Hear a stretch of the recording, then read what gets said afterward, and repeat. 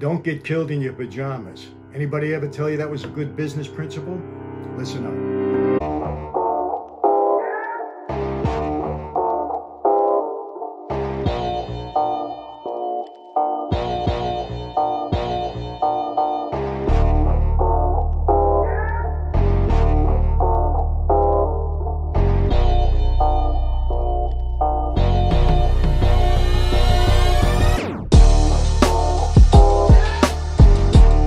Hello everybody, welcome to another sit down with Michael Franzese. You know, from the time I can remember, my youngest days, I always had to have money in my pocket. If I didn't have money in my pocket, my whole demeanor would change. I was always very aggressive, very motivated to make money. It was kind of an innate quality with me. And for most of my life, it worked well. I mean, I did fairly well, you know, especially in the mob years, and doing okay now. Sometimes it didn't work, you know, when I got too aggressive, ended up going to jail. All my crimes were, you know, money crimes in a way. But, you know, I always had to have money in my pocket. So if I didn't, man, I couldn't sleep right. I couldn't, you know, I just couldn't function properly. My mother used to tell me, you know, calm down. It's going to be okay. My girlfriends, no. If I didn't have money, I wouldn't go out. You know, just had to have money in my pocket. So for me, you know, it was a good thing.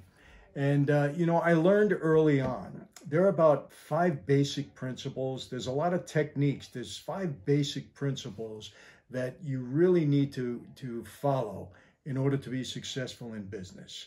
And I actually wrote a book about it, I think 2014. It's called I'll Make You an Offer You Can't Refuse. It was a business book.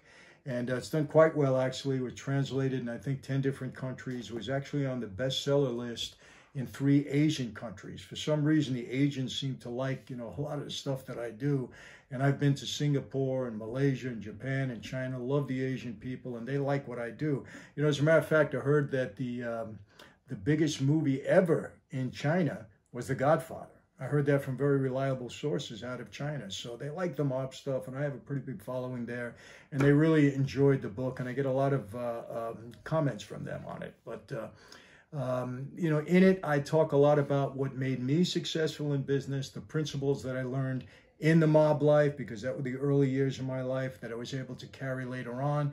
Obviously, I don't do things exactly like I did back then, but business is business. You know, whether you're doing it illegally or legally, you know, you have principles that you have to follow. And I'll tell you how, you know, I really got my first lesson. And I think the first principle is this. You got to have a plan. You can't just go into business and say, hey, you know, if I'm going to be in a restaurant, well, really, what's your plan? Well, I'm going to serve good food. Really? Well, that's kind of obvious, right? Well, I'm going to have a good location. Really? Okay, we understand that. But there are a lot of other things you got to have in your plan. How many people you're going to hire? What's your lease going to be? You know, what's your payroll taxes going to be? What's your budget? You know, a lot of stuff that you got to go into. I'm not going to go into all of that now, but you got to have a plan and you got to follow the plan. I'll tell you how I learned this. 1971, I had an auto body shop. I had a leasing company. I had gone into business with a guy by the name of Tony Morano. And he and I were doing fairly well. My father had been away for about a year now. I was involved with the Italian-American Civil Rights League, but I was trying to hustle and earn a living. And I was even going to college a little bit on the side. I mean, my life was all very complicated back then after my dad went away. Ended up getting in trouble, got involved with the wrong guys on the street. We did some shady car business, ended up getting indicted. And that was before I was one of the wrong guys, right? I get indicted for grand larceny and fraud. I don't remember exactly what the charges were. I was young, but I ended up going to trial 4 times. I got 3 hung juries. I was tied up for almost a year in court every single day. 3 hung juries. Juries could not reach a verdict. They would always come back in my favor, 7-5, 10-2, but I just couldn't get them to acquit me. Finally, the 4th trial, you know, halfway through, we asked for a dismissal. The judge dismissed the case. He said, I don't think any jury is going to arrive at a verdict. But it held me up for about a year. I was flat broke, paid the attorneys, had an investigator, flat broke. I'm like 22 years old. And I had to start my life. I know what to do. A guy by the name of Vinny Vingo. He was a street guy. He was kind of involved with the league, Italian-American Civil Rights League. He really liked me. He said, Mike, I have this flea market, swap meet, out in Suffolk County, Long Island. And it was being held at one of the private airports there, MacArthur Airport, I believe. It was a big swap meet. It had several hundred vendors, and it was in an airport hangar. and also in the outside parking lot, several hundred vendors. So he said, what I want you to do is I want you to manage the place for me.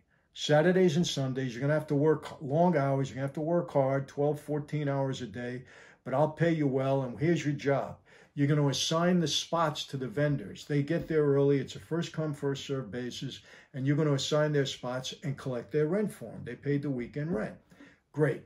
And so it was a full-time job, right? I started to notice something. People were coming to me, some of the vendors, they would come there early. They say, Michael, you know, this spot works great for me. Can I have this spot, you know, next week? I said, well, I can't really do that because, you know, it's first come, first served. And they say, hey, I'll give you a couple of $100. It's worth it to me. Once it happened, twice it happens, 3 times. It wouldn't take the money. I said, no, I can't do that. But then I'm saying, wait a second. Let me go talk to Vinny. I said, this could be a good thing on the side. I'm looking to earn, right?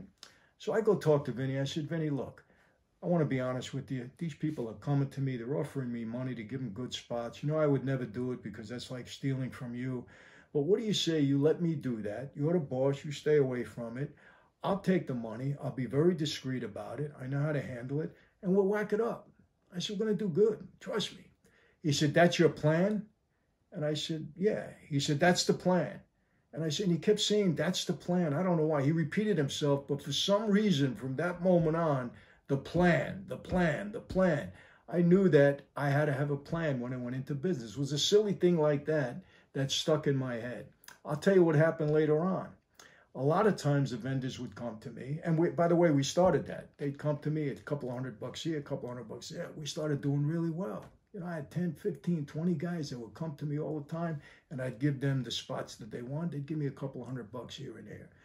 Then the vendors started to come and talk to me. You know, Michael, if I had a few extra dollars, I can buy more merchandise. I'm doing so well here. Thank you for giving me that spot. I wish I had more money. So now I'm thinking another thing, another part of my plan.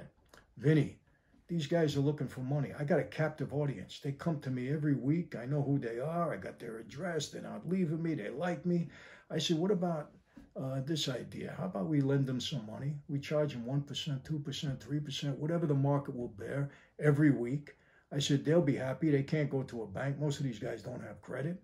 I said, and we'll make money on the interest. That's your plan? That's my plan. He said, you got it. Before you know it, we're Shylocking half of the place there. I'm doing it. It's not Vinny. Everybody's doing well. Nobody ever missed a payment because I had a captive audience. Before you know it, we're making a couple of thousand a week, me and Vinny. He thought it was brilliant. I'm happy. I ran that market for about 2 years, just Saturday and Sunday, 2 days a week. I was making more money at that time, you know, as a 22-year-old kid than you can imagine. You know, several thousand a weekend. So, but that's when it drummed into my head. So into my head rather. Number one, you gotta have a plan, no matter what it is. Write out the plan. Stick to the plan. Think about it. Get advice. You know, research other companies or other businesses that are doing well. See what their plan was. Put it down in paper and force yourself to follow it. Now, obviously, at times, market changes, things happen. You got to make changes, but you're going to mostly stick to your plan. If you got to throw your whole plan out the window, then something was wrong to start. Something was wrong from the beginning. So first, number one technique or number one principle, you got to have a plan. Number two, this may sound crazy, but it's don't get killed in your pajamas. What do I mean by that? I'll tell you a story. I'm sitting in a social club with my boss and my capo regime at that time. I was straightened out maybe about a year. And we're sitting down, we're having coffee, I'll never forget. And we start reading the paper, and the boss is reading the paper, Tom DeBelli, he's passed on now. And he looks at it, and he starts laughing. He said, oh my God, he said, look, this guy got killed. Another maid guy got killed in his driveway. While he had a bathrobe and slippers on, he went down to get the newspaper, just like Tony Soprano. Remember, he used to go out in his bathrobe? But I remember my boss saying, this guy got killed at 11 o'clock. What the hell was he doing in his bathrobe at 11 o'clock? He said, was he a late riser? He said to me, Michael, don't ever wake up late. Guys that wake up late are never successful in this life. And you know what? I never forgot that. Now, I'm an early riser. Doesn't matter what time I go to bed. If I go to bed 3 in the morning, I'm up at 5:30, 6 o'clock. What do I do in the morning? It's nice and peaceful. Do my emails. I get a lot of stuff during the night because I'm dealing with people in other countries. All right, I get a lot of business done. It's quiet time, 2 hours, 3 hours, wherever it is, and then I get on my day. But I was always like that. I never saw a guy successful that woke up late after 11, 12, 1 o'clock. Forget about it. First of all, you're lethargic. You can't even think straight. Maybe there's an exception if you have a very successful nightclub and you're out all night, but 10 o'clock, that's about it. You get up after 10 o'clock, I think you start to have issues. Don't get killed in your pajamas. You got to wake up early, get your juices flowing, get your mind going in a good way, sleep at the right time. Me, I don't require a lot of sleep. I was never that way, but you must wake up early. Don't get killed in your pajamas. That's principle number 2. Number 3, cut to the chase. Good mob expression, what does that mean? Don't have a lot of clutter in your life. If you're in an office and you got a desk and you got papers all over the place, you don't work that way. Don't have a lot of clutter in your life. You got to simplify things. Mob guys used to make me laugh. I had one guy in particular. Remember Jerry Zimmerman? Okay? He used to say this all the time. He used to say, I don't make money, Michael. I take money. I said, what do you mean by that? He said, well, I believe that the money in somebody else's pocket really belongs to me. I just got to figure out a way to get it.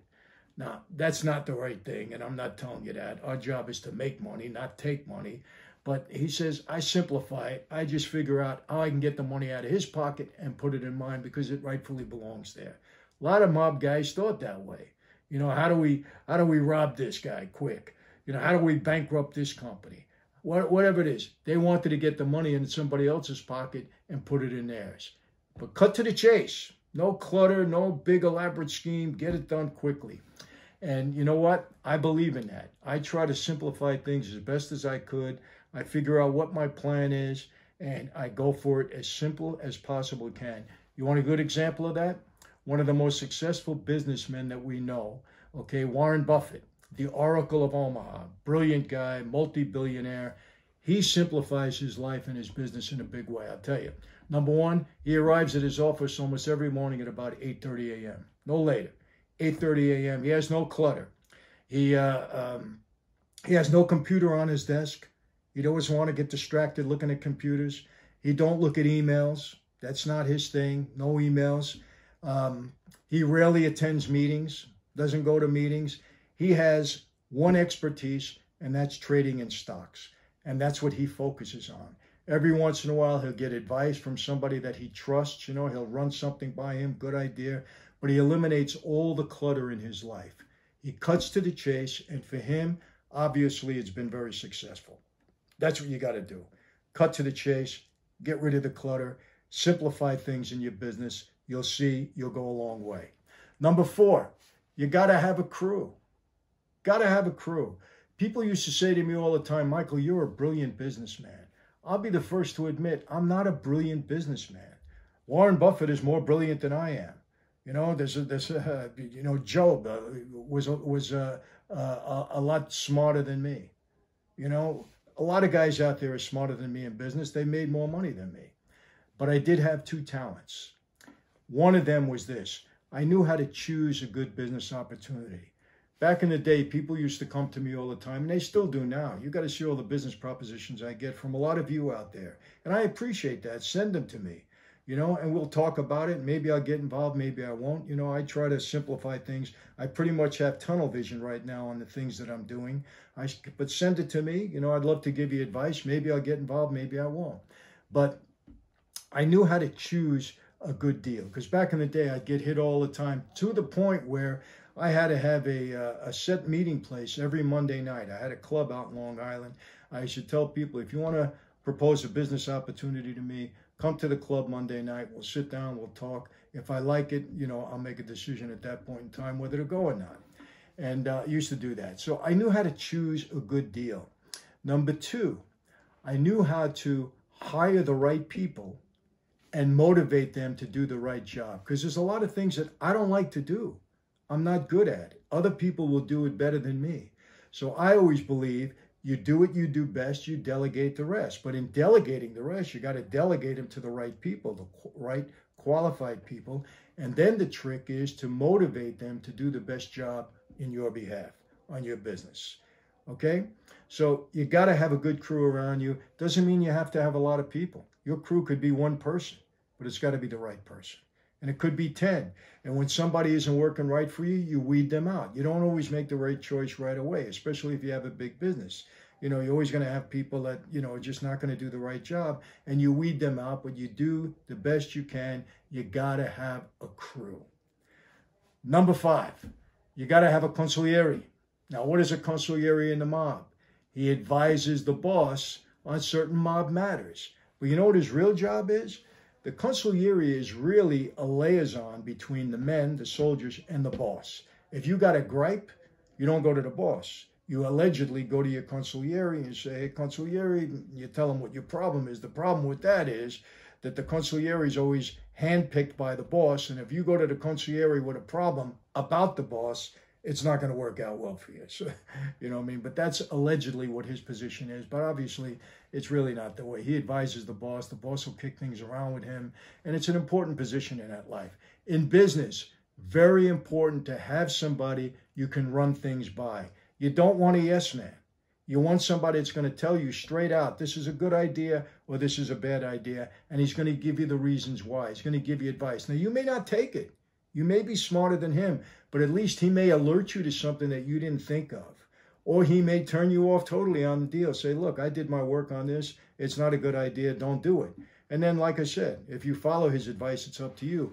But you got to hire somebody qualified as your consigliere to give you information that you can process and allow you to render a decision on whether you want to move forward or not on a certain business opportunity or a certain thing within your business. Very, very important. So you got 1, you got to have a plan. Number 2, don't get killed in your pajamas. Don't be a late riser. Number 3, cut to the chase. No clutter. You don't want that. Simplify things. Get to the point right away. Number 4, you got to have a crew. You got to surround yourself with good people. Remember what I talk about with accountability. You got to be accountable to good people, and good people have to be accountable to you. Remember, you're only as good as the people you have around you, the crew you have around you. And remember this too, lie down with dogs, you're going to get fleas. It applies in business too. You got the wrong people around you, you're going to have problems. It's not going to work out. Number 5, you got to have a consigliere. You got to have somebody you can kick around things with, get advice from. In my whole life, my dad was my consigliere about the mob life. I talked to him. Dad, what do you think about this? What do you think about that? He had knowledge. He was in that life a lot longer than me. He was a good student of the life. He gave me a lot of good advice, helped me out during that time. Got to have somebody in business that you can use and throw things at so that you can get good advice back. Now, in my book, I talk about a lot of other things, people. I'm giving you the bare bones. If you want this book, you can go on Amazon and buy it. It's on all the, social media sites. If you want an autographed copy from me, you go to store.michaelfranzese.com, store.michaelfranzese.com, and I'll autograph a copy for you if that's important to you. I usually don't sell things, but it's a good book, people. I mean, you'll get a lot out of it, I guarantee. I've got nothing but great comments back from it. So that's that. Remember this, no magic formula in business. You got to abide by certain rules. There's no magic formula. You got to play by a good playbook. And hopefully I lay it out for you in this book. And really, that's it for today. So be safe, be healthy. God bless.